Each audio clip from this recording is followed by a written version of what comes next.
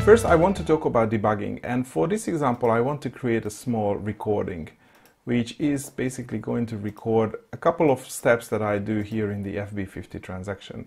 So let me just set up the recording.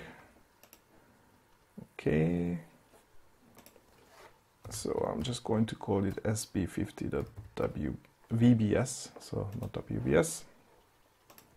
Okay, set it to record. Let me start the transaction again. So FB50, we already have the company code, so we are going to pick a date and I don't know, put in some reference, and I don't know, I start putting into some details.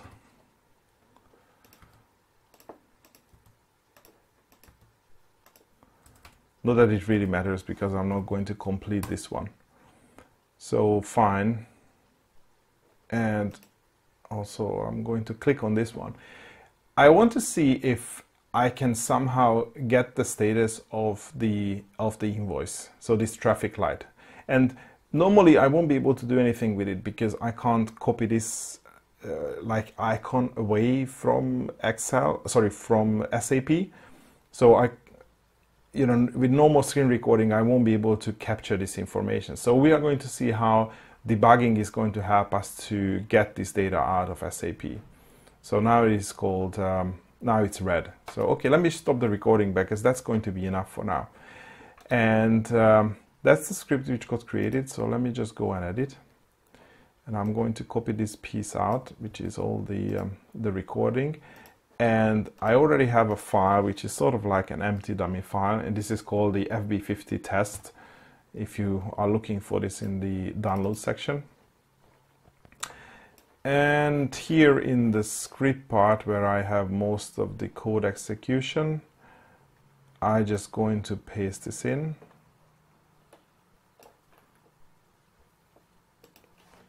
Here.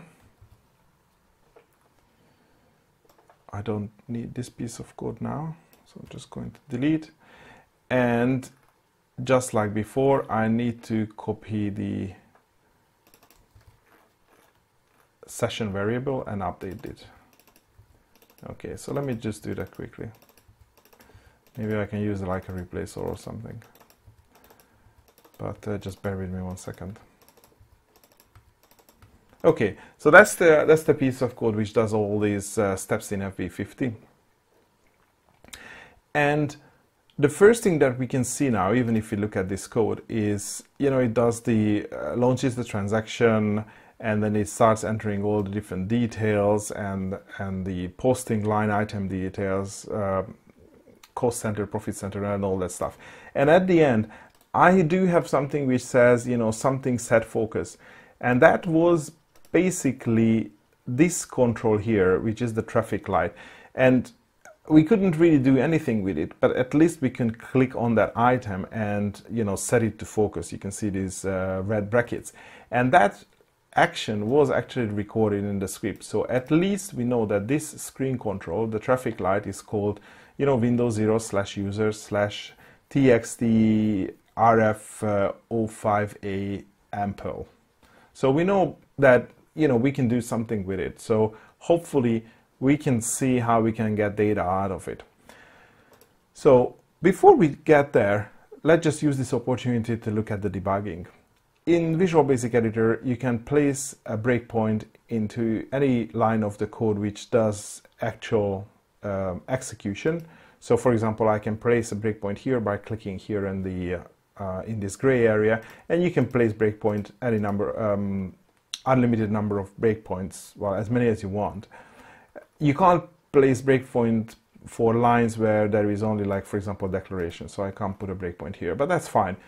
What I want to use this debugging is I want to see, what is really happening in SAP. Because if you run into issues, most likely what is going to happen is that you recorded a script, and in a particular scenario, SAP behaves in a different way, because there is an additional pop-up or a screen element, like for example a button is disabled, so you can't actually click on it. But with the script recording, SAP is trying to execute the exact same steps. So if you can't press a button because there is a pop-up on the screen, or you can't press a button because there is the button is disabled, it is really hard to see why your code is failing, because in most cases everything is happening so fast in SAP, so you can't physically see it, and you can't really know what has gone wrong.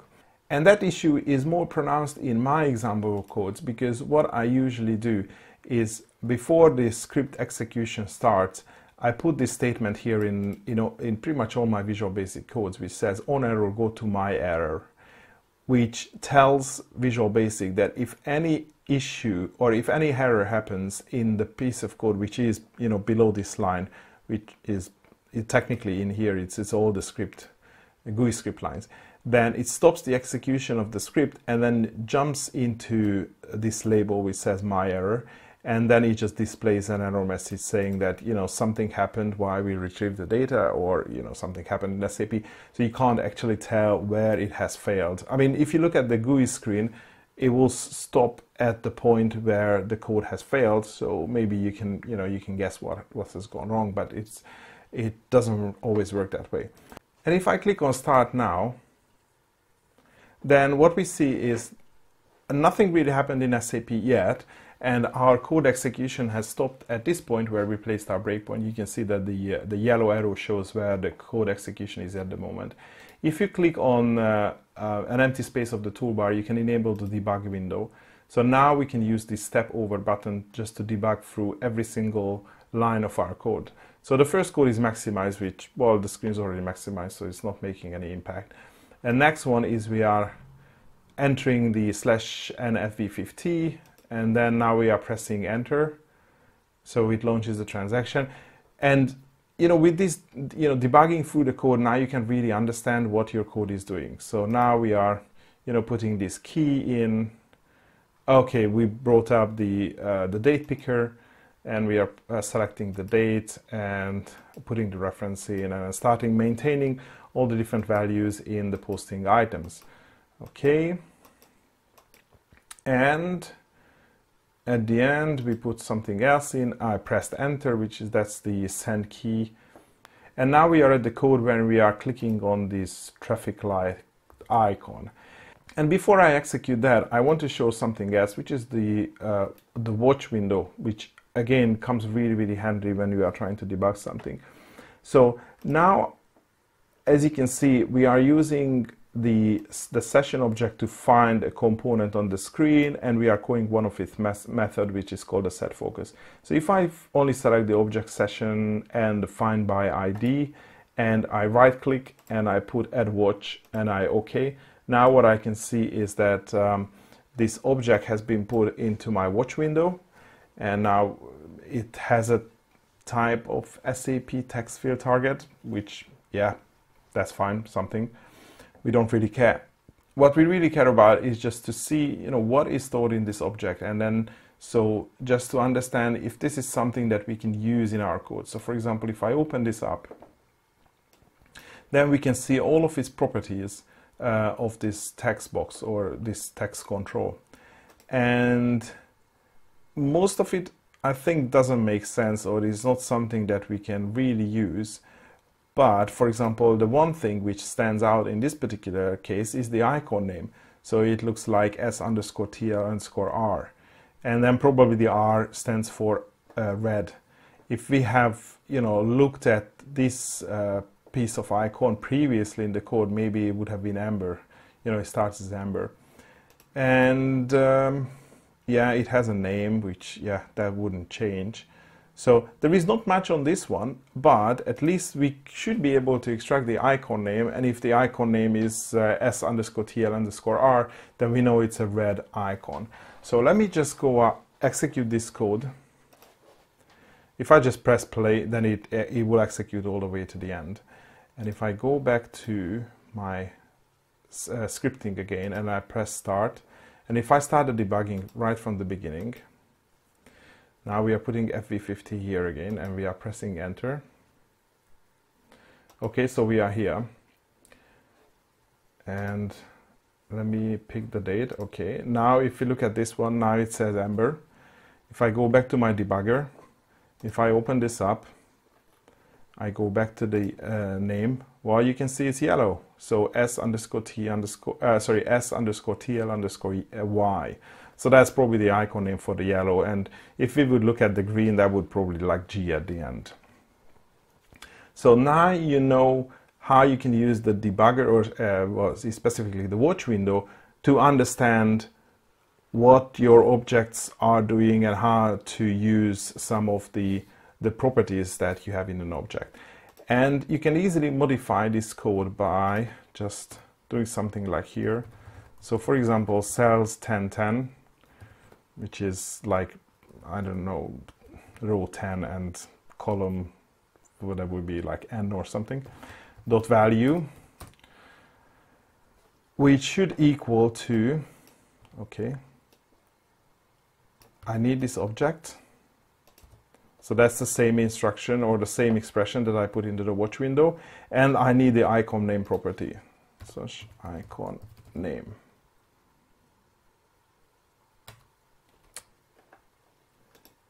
Good. Okay.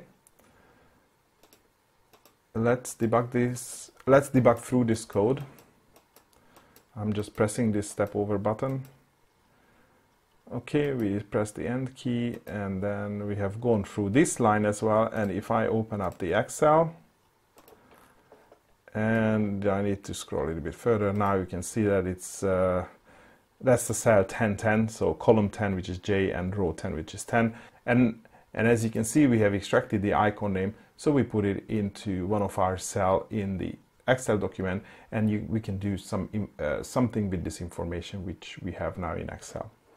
Whilst we are in the debugger, I want to show you something else.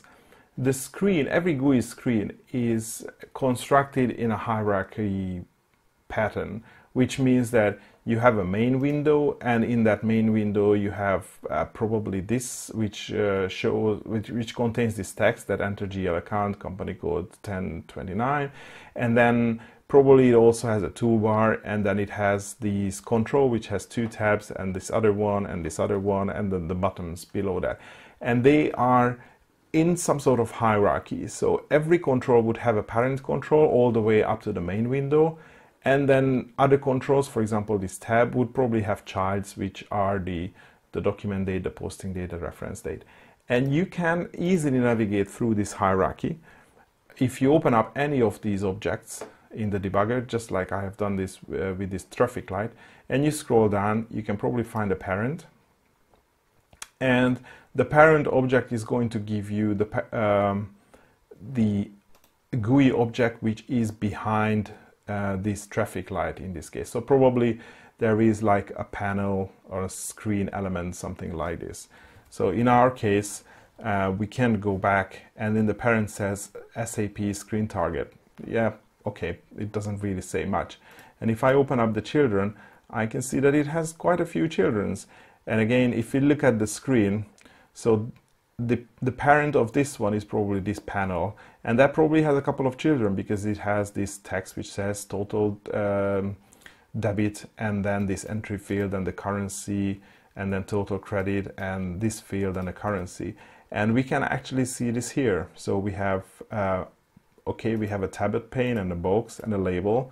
So if we open up the label, okay, let's see what's this. Oh, and the displayed text says total DR. And that's what we have here. Okay, that's nice. Let's look at the other one. And then we have a text field target. And then what does it say? 200. So which is exactly here. So as I said, you can even use the parent and the children relationship to explore your entire screen, and then maybe get to pieces of the screen that you normally won't be able to get by GUI scripting. I mean, I wanted to give you pick this as an example, like the company code name or the company code ID, but they are actually clickable objects. But I'm pretty sure that there are, cases where you want to access something that you normally can't click on the screen. But again, just record clicking on almost anywhere in the screen or close to the control that you are interested in, and you can just use the debugging, and you can use the parent and the children property, and then just basically export the screen. And then when you open up the object, you can see what the object has, what is the information that you have on the object, what is it that you can extract, which will be useful for, your particular